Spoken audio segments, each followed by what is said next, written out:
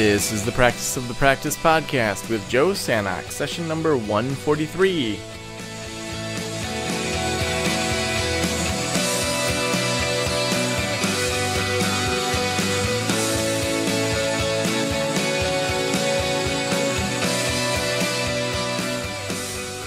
Well, welcome. I'm so glad you're here. I'm Joe Sanok, your host, and you're letting me into your ears and into your brain yet again. Thank you for letting me in. I hope you're doing awesome. Downtown Traverse City is beautiful right now. Our weather is in full bloom for the summer, and did a lot of swimming over the weekend and stand-up paddleboarding, and it's interesting how sometimes, as you're teaching people, you also get taught. I'm in the midst of doing Blog Sprint right now, which is where a bunch of people, almost 30 people, are all working together to write 10 blog posts in 2 weeks. And I'm just so inspired by that group of people. And Kelly Higdon did a talk at the Most Awesome Conference, taking you through kind of your ideal schedule. And a number of days in the last couple of weeks, I've had my ideal schedule where I got up a little bit later, hung out with my family, went and worked and did some counseling and some consulting and Blog Sprint, and was home by like 3 or 4. And it's amazing the difference when you start to move towards just creating the schedule that you want rather than the schedule that you think that you need to have. And so it's super awesome. It's just super awesome. So I hope your week is going well and that you are looking at kind of how you're using your time. And yeah, so this week our sponsor is Flow. And Flow is an app and software company that hopes to elevate the mental health community by strengthening the connections you have with your colleagues. Build a professional network full of the people you know and trust. See up-to-date details of their practice and current availability so that you can refer to them easier. Discover new people you'd like to get to know and hear the latest news on topics that you care about most and discuss with colleagues in a private, secure social network. It's so awesome. You can head on over to flowtherapist.com/Joe, and you'll actually get a month for free rather than the normal 7 days. It's a great app that I think you guys are going to love. So head on over there, and would love to hear your thoughts on it. And yeah, I'm just also really excited about today's guest, Amy Fortney Parks. She's just incredible. I've known her for probably about a year now.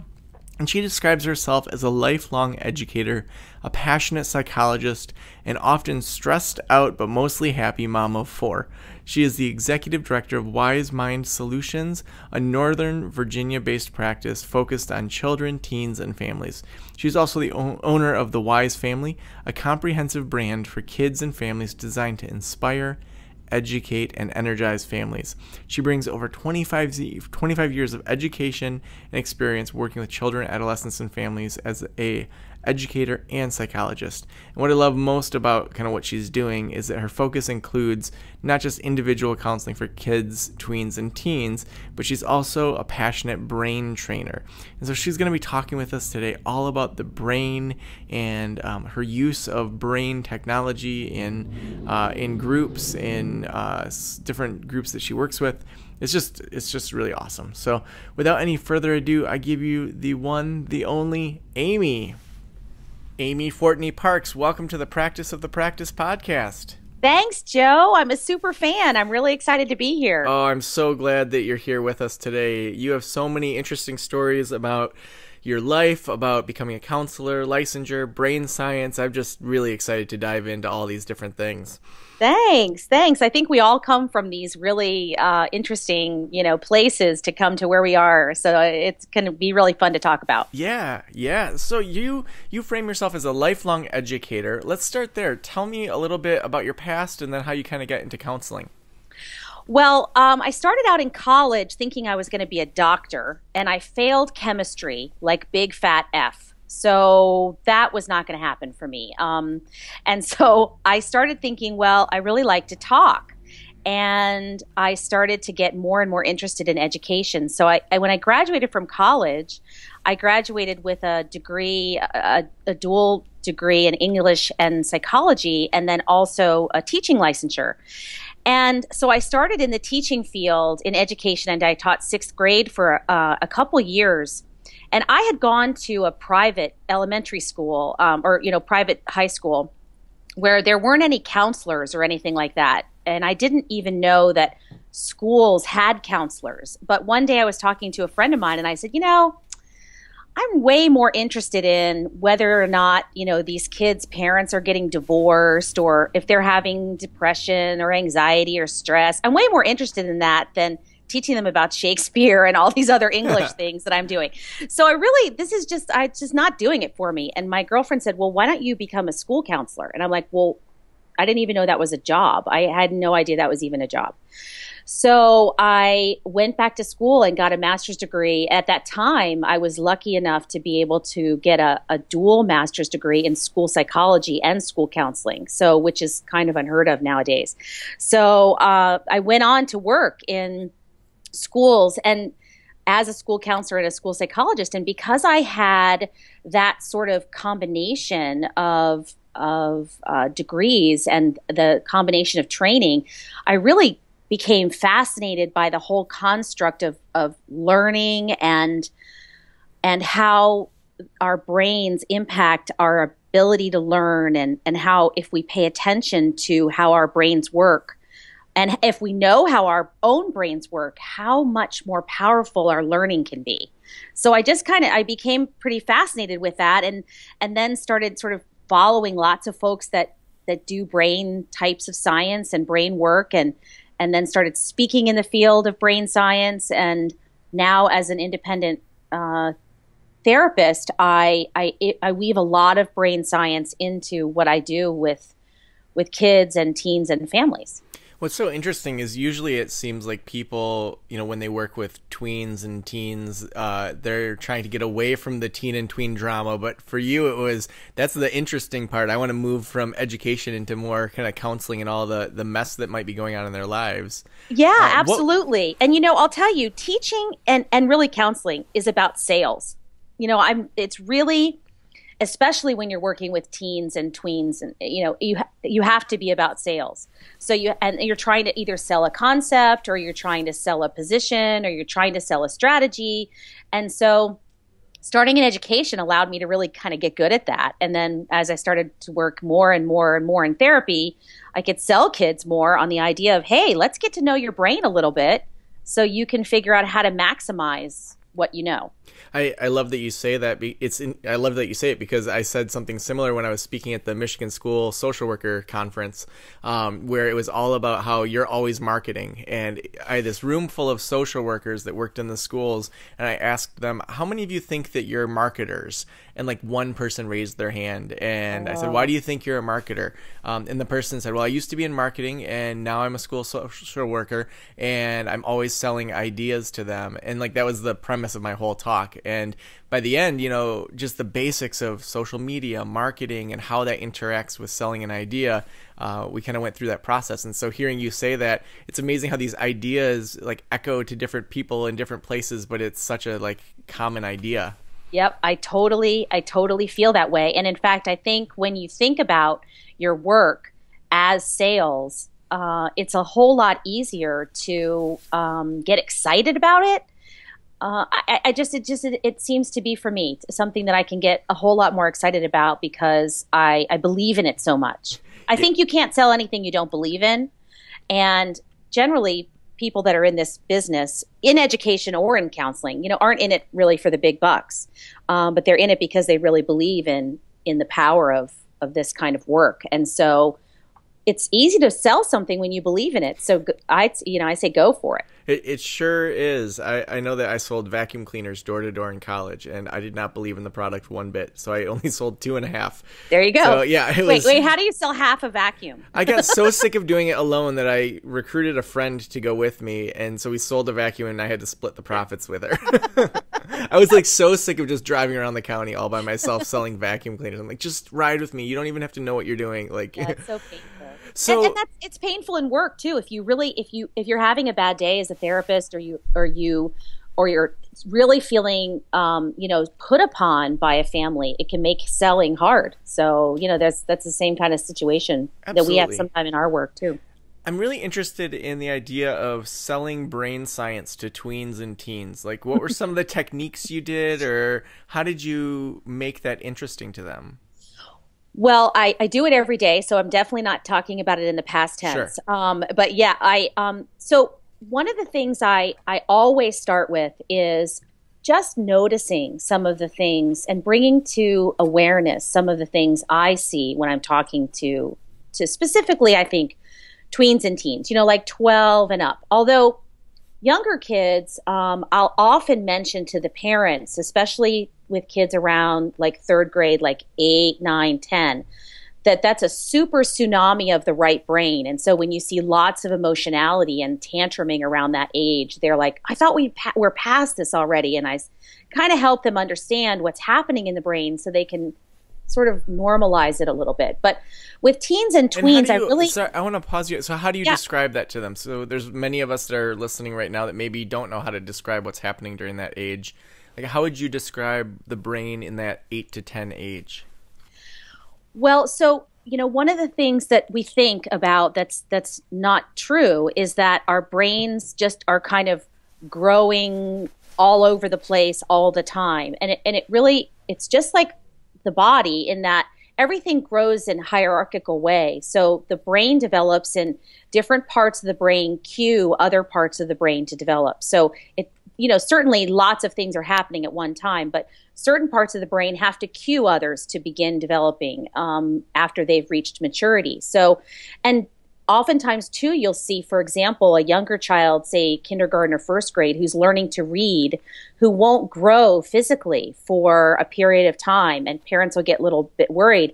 And I explain to them, if the brain is doing a lot of work, it can't focus on growing the body. So you'll have like a period of time of no body growth, or you'll see a super surge of body growth and kids won't move up a level in reading or math or something, and people will be panicked about that.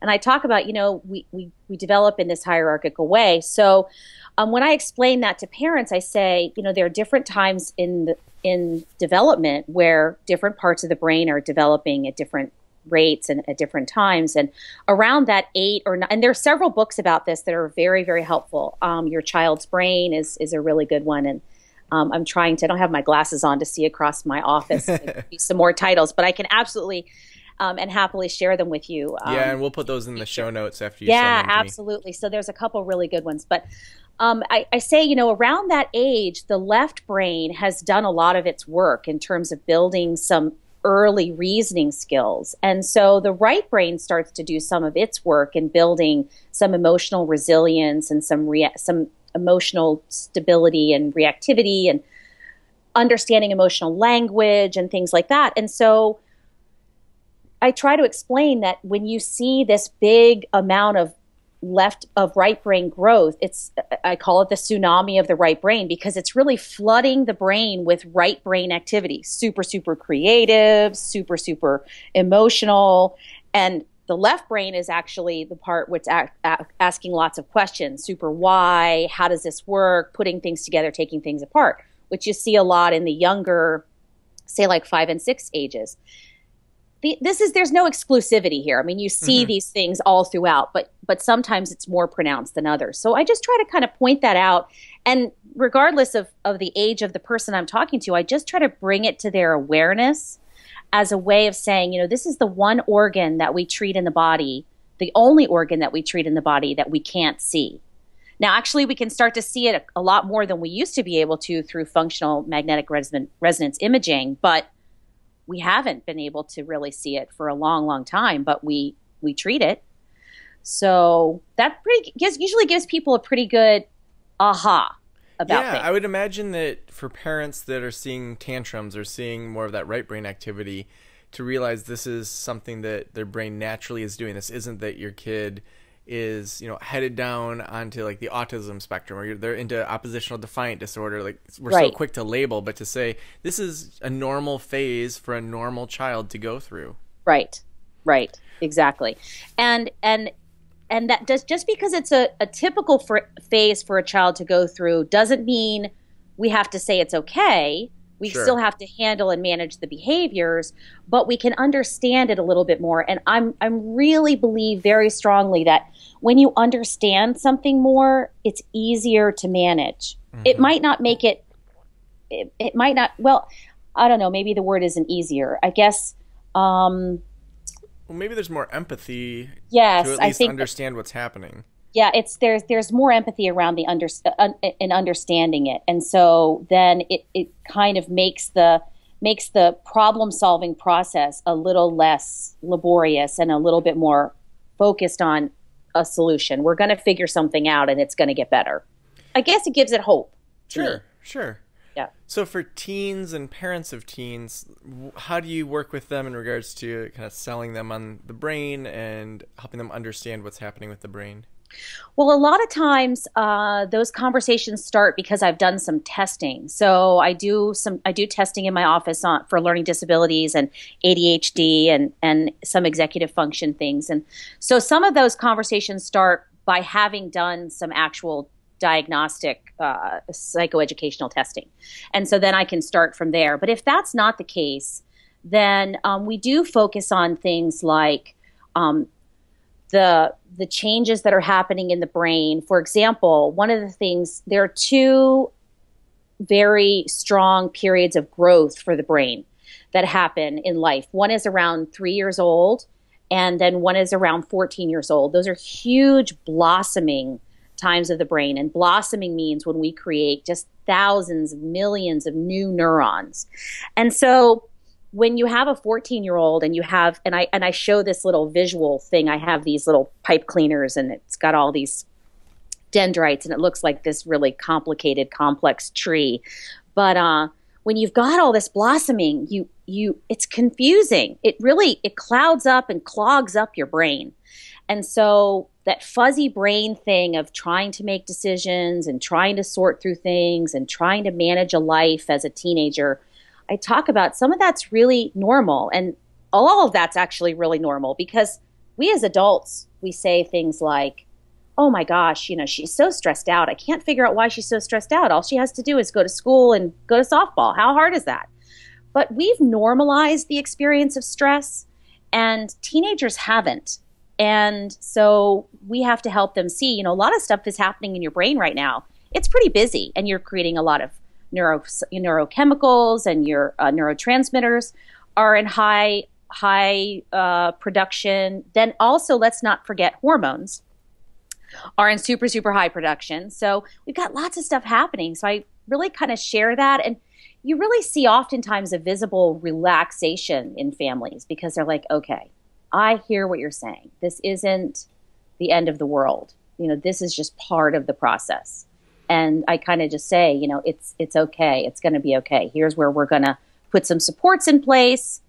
And where's where we're going to, shore up some of the things that are not feeling so good. Wow. So I imagine as you see parents understand that they kind of change their direction. But what about, so I'm thinking about different topics of the brain that come up frequently for the teenagers I see. And one is sleep, drug use, those kind of things that can affect the brain long term. How do you talk about sleep with kids in relation to the brain? How do you talk with them about drug use and those sorts of things? Yeah. Well, sleep, I kind of make it a joke. I say something like, is it hard for you to get to school every day? And of course the answer is always yes. And then I say, well, but when you're in school, do you actually try to listen or try to get any learning to happen? And they're like, oh, well, yes, of course. I try to work and I listen. I said, well, you know what? If you're not sleeping at night, you shouldn't bother.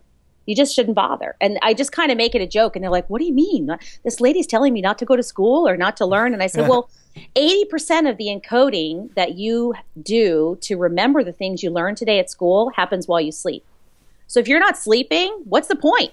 You're not getting anything. You're not saving or retaining or encoding anything. And we spend a lot of time focusing on sleep. In fact, when people come in my office and their first complaint is anxiety or depression, the first thing I talk about is sleep, and the first thing I want to fix is sleep. Now, there are certain things that are happening in the brain, certain neurotransmitter productions that are happening and reductions that are happening in the brain. Like there's a lot of girls tend to make more serotonin than boys do in their brains. And so we see a lot of sleep issues with boys more than often than girls. But there's a lot of disruption in those neurotransmitter productions. So that can really disrupt sleep. And so we talk a lot about why it's important to sleep and how to make that happen. And I usually show them, there's some really good videos online about by a couple, Dan Siegel, for example, who's a great neuroscientist, and he talks about how watching screens even within an hour before sleep can completely disrupt your cycle of sleep serotonin production. And so I usually show that. I usually do some fact-based sort of information. I just don't say something like, hey, you got to go to sleep, because they've heard that before. So I put it in the context of, here's the facts, and this is how your brain works. And you can either fight it or you can, work with it. But that's the deal there. As far as drugs are concerned, a lot of times you see kids that are looking at and participating in, smoking pot or drug use or something like that as a way of self-medicating.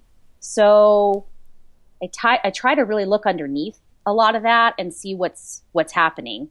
There can be lots of stuff, I both know there's lots of stuff going on with a lot of those kinds of things, but oftentimes it's self-medicating because something else is really in the way, like anxiety is in the way. And anxiety is like a wool blanket over the brain. It can just really stop you from getting anything accomplished. And then there are certain neurochemicals also that are being made in the brain. And as I said before, that are in sort of various levels of production that we can get and that feel really good from illegal substances, like, for example, dopamine. We can get dopamine from meth. Hey, if I can go buy that on the street, why wouldn't I?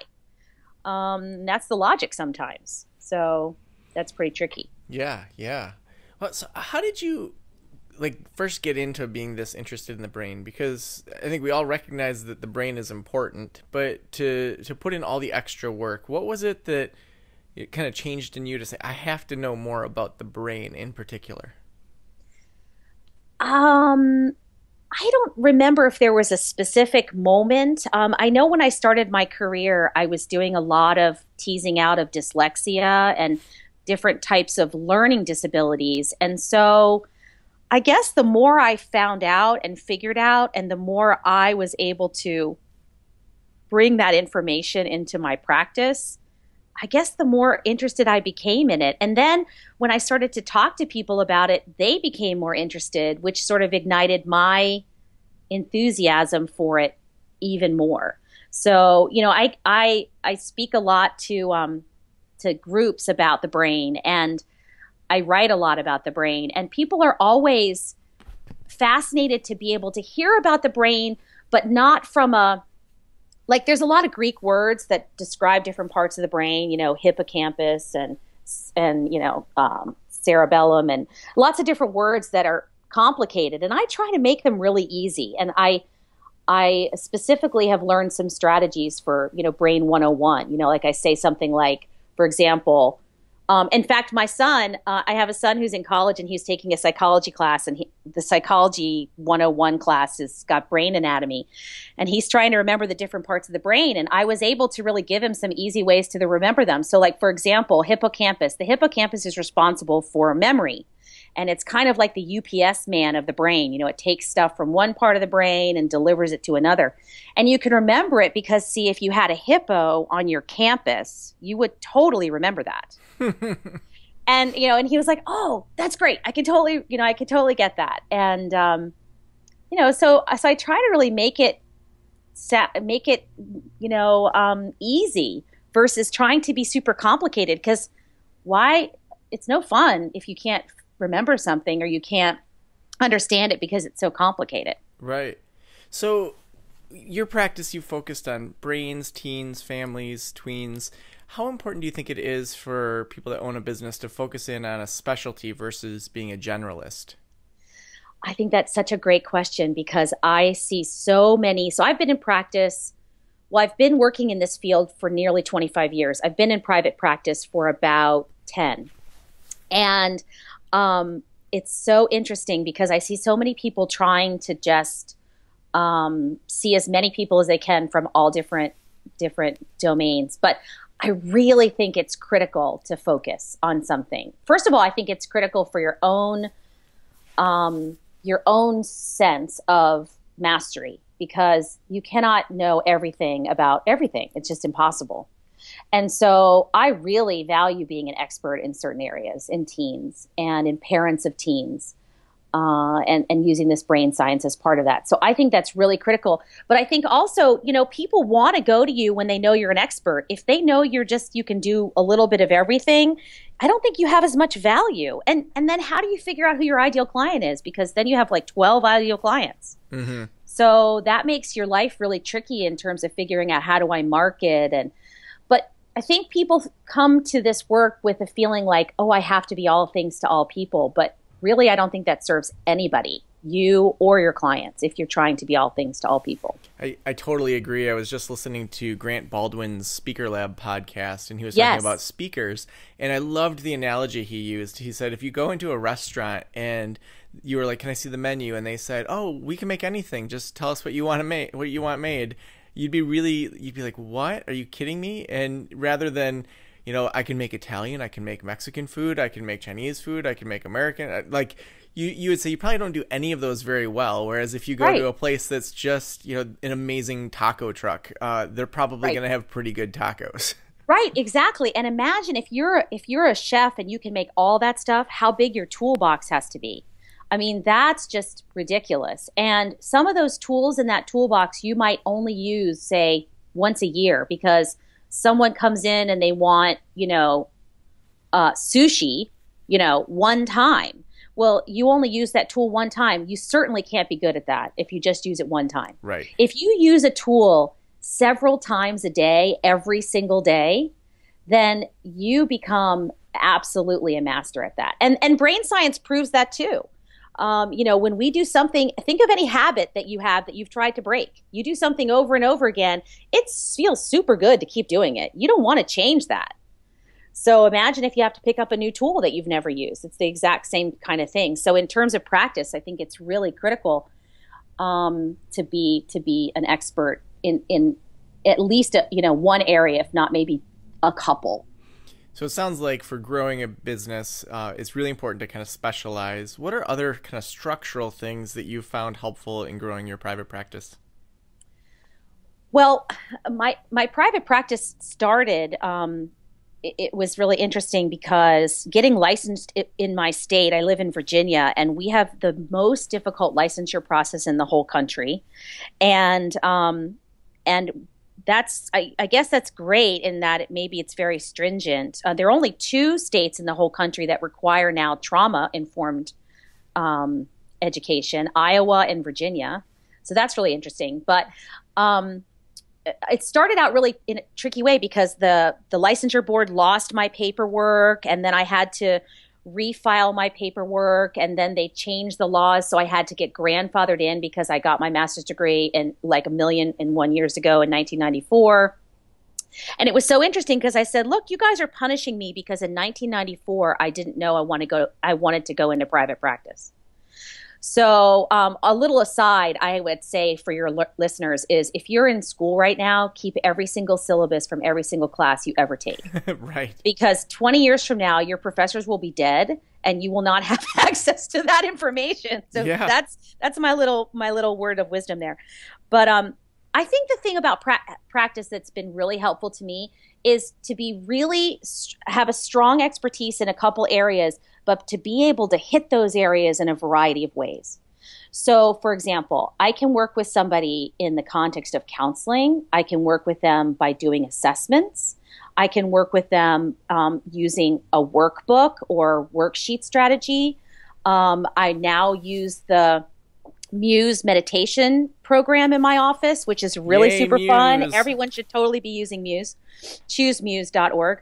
And I think that, so I use that. So a lot of different ways I tackle things. So I don't have to just have one size fits all way of approaching the problem. So I guess it's a little contradictory to what I was saying earlier regarding the toolbox, but it's not so much in that I have only a few tools, but I can use them in lots of creative ways. Yeah, and they're all centered around kind of one theme. Yes. So that you can kind of adapt to each situation. Yes.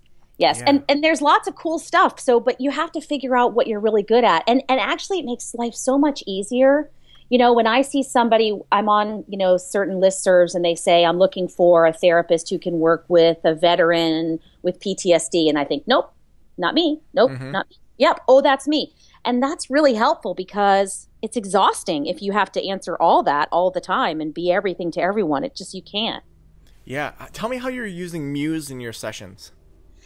Well, I just started because I needed to get good at it. Not good at it. I needed to do it myself. Sure. So I've done it myself for a couple weeks, and it's super, super fun. And I'm up to like 45 birds, which is so fun. What? Oh, yeah, I know. you 45 bird people. Well, let's start with like what is Muse, just so people can kind of visualize it that have never heard of it. Okay, well, so I'm a super fan of the practice of the practice. So I listen to most of your podcasts, which probably sounds a little creepy, but No, it's awesome. I got onto Muse because you mentioned it, and I talked to the people at Muse at length because I'm a super brainiac and I needed to know what I was doing, and they were like, "Oh my God, you're going to use it with kids," and I said, "Yes, yes, yes, I really want to." So I got my headset, and Muse is a fabulous app, and how I explain it to kids and families is that what you do is it's kind of like neurofeedback, but it's very non-invasive. And you put this headband thing on your head, and through Bluetooth, it talks to your phone, and in an app, you can basically control the weather. And that's pretty much what I explained. With your mind. Yeah, with your mind, with your brain. And I just think it's the coolest thing ever. And I'm just starting to use it with patients. So I just used it with a kid who's 9 the other day, and he was just fascinated but freaked out. So that's okay. I think that's part of the whole learning curve process. Sure. I don't know if I'm going to start every session using Muse, but I want to start integrating it more into the early parts of many sessions with my patients. I haven't tried it on teenagers yet, just because I just haven't yet, but I've going done to. It probably mostly with teenagers, and Yeah. they love it. Why? It's interesting. I had one client that was a teen girl, and she and her parents, like many teen girls and boys, were fighting over how much she was on screens. And they were like, she just can't focus. She can't like do what she's supposed to do. And so I said to her, well, what if we did Muse just to show your parents like how calm you can be and how focused you can be? And I think she got like 50% her first time with like 10 birds or something like that. Wow. And I've had other clients that, are labeled as ADHD or whatever, and they're supposedly all scattered and can't calm down, and they get 71%. And I had one kid get 30 birds yesterday on his very first time. And I'm like, Yeah, I've never passed 10. Birds, for your listeners, we should explain that the birds are when you're super calm and you're able to really control the weather to make it calm and peaceful, you hear birds chirping. Oh, and so you want the birds as much as possible. But at the same time, though, Joe, you don't want to react to the birds if you hear one. If you react, that messes you up. That's what I do. I hear one, I get so excited because they're so rare. Whereas this other kid had a freaking tropical jungle going on. You can't react. I so react. Or if I hear like it get really calm, then I'm like, all right, again, and then all of a sudden like the wind is picked back up again. Yep. Oh. Now, I don't know if I'm supposed to be setting up different accounts for each kid or if I'm supposed to just be setting up lots of accounts under my account. See, I find it way easier to just use my one app rather than having unique accounts. And then I just write in the progress notes kind of what they were at. Because I don't want to have, they're not focusing on being like HIPAA compliant and all of that. And I don't want any, even if they don't have names on it, I don't know. I just want it all under one. Yeah, that would be easier. I just didn't realize I could do that until the other day. I'm like, oh, this is so much easier. Yeah. So. Well, what's really cool. So Most Awesome Conference, Ben from Muse was able to get every single person that comes a free Muse. And so we've been sending those out to all the participants for Most Awesome Conference. Oh, fantastic. Yeah. I'm so sorry that I'm not going to be able to be there, but it's my parents' 50th wedding anniversary. So I have to go to La Jolla next year. It still needs to be in La Jolla. There has to be there. It has to be there. Well, we're hearing that from a lot of people, so hopefully we keep it in La Jolla and we do it again. Our goal is to do it again, but every year we got to evaluate. So yeah, I get it. But your parents' 50th is pretty darn important. Yeah, I think so too. Yeah, so I guess in regards to running a practice, running a business, any quick tips, like maybe three quick tips for people that are in the earlier stages? You've got this dynamic, amazing practice and you're doing all this speaking and you have it down. What would you suggest to people that are in that either startup phase or kind of starting to grow phase to just think about how to grow their business? Well, I think the number one thing that I think is most important is that if you are nervous about speaking in front of a group, figure out how to get over that. Because the number one way you're going to promote yourself in your practice and the profession in general and the gift of therapy is to be able to talk to groups. So if you're afraid of talking to groups, join a Toastmasters, reach out to me and I'll kind of give you some tips, or talk to people that that can speak to groups, because that's going to be a really important means of really sharing what you can do and what you know, and spreading the love. So that would be, I think, the number one thing I would say. But a couple other things that I think are important. I definitely would say don't stop learning. Don't stop going to conferences. Don't stop reading. Don't stop following up on articles that that are in your niche. Don't stop, because I know so many people who just don't take advantage, or they do the bare minimum of their CEUs for the year, and that's all they do, and they don't really try to learn anything new. So that's, I think, a huge mistake. So I think that that's also really important. And then I think the third thing I would say that's most important if you work with teens is you have to know about social media. You have to know about stuff that's happening with teens. And if you don't, then you need to get a focus group together of teenagers, or you need to get some parents and teenagers together. You need to start figuring those things out, because I met a whole bunch of therapists last night at this event, and we were talking about teenagers, and a couple of them said, "Oh, well, I don't have any. They didn't have teenagers in their home. Fine, no big deal." But they're like, "Oh, I'm not really on any social media."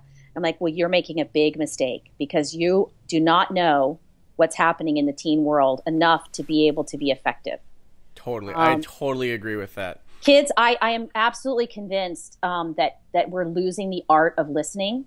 And so I'll give your readers like a little secret thing. I'm writing a book, Joe. Woo-hoo. And I'll tell you the book title. I know the book title. It's Living the Life You Want Your Kids to Lead. And it's about really being a model for teenagers. And it's for educators and clinicians and parents. And that's a big part of it, is if your teenagers are on social media, there's no way getting around that. So you have to know. You have to know what they're doing. And you have to understand it. You can't just say, "Oh, haha, that's cute. I don't understand it, but that's really cute." No, you have to know it. That's awesome. When do you think that book's going to be completed, or is it just kind Not until probably a year from now. So I'm just giving you a way far heads up. Well, you'll have to just come back. You'll just have to come back once that thing's done, so that we can talk about it and promote it, because I know it's going to be awesome. Yeah. Well, Amy, if every counselor in the world were listening right now, what would you want them to know? If every counselor in the world were listening right now, I would want them to know that they should not do their work in isolation, that you need to have a staffing group, you need to have an online community, you need to be part of the consultant school, you need to be working with other people who are in the field, so that you can get ideas, you can share insights, you can get support. Because we do a lot of really, really hard work, and we are not all the greatest at self-care. And you have to have other people in your world to be supporting you and to be with you along this journey, because you can't do it alone. You should not do it alone. If you're doing it alone, you can't be doing it well. I love that you wove the consultant school in there. Thanks for that little drop of name. I'm such a good suck up.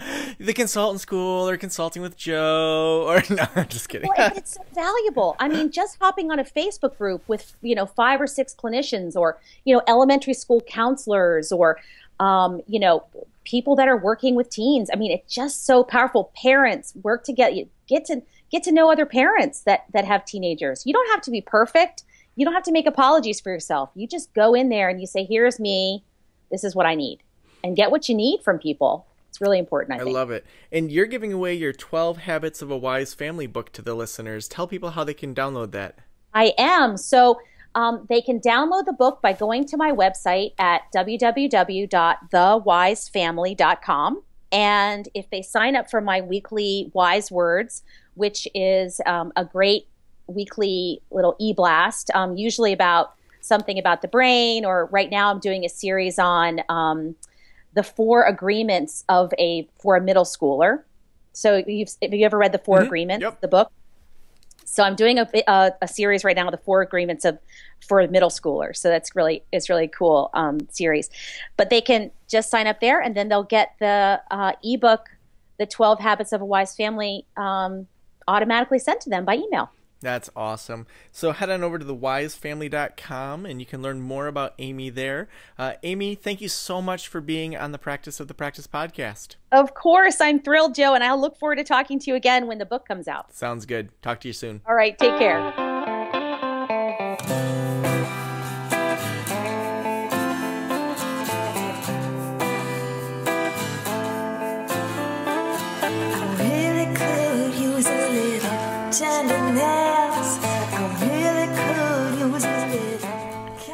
One thing Amy said right at the end there that I just want to go back to, because she just kind of breezed over it, her idea of the 4 agreements for middle schoolers. So frequently we think we have to start from total scratch in regards to creating content for people. And I think that's a great example of using something that's already known in culture and then kind of taking your own spin on it, thinking about it, and making sure that people really understand kind of what you're teaching, but you can use it in a certain cultural context that people already get. So I'm so excited about Flow for therapists. Head on over to practiceofthepractice.com/session 143, and you can get your free 30 days to test it out, check it out, see what you think of it. I'd love to hear your feedback just so that I can tell other people what you're telling me. Thank you so much for letting me into your ears and into your brain, and have an amazing week. Bye.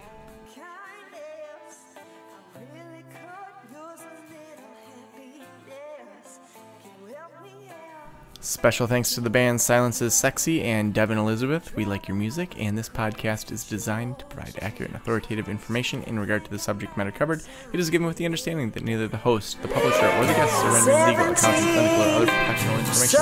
You don't need a professional, you should find one. Bye.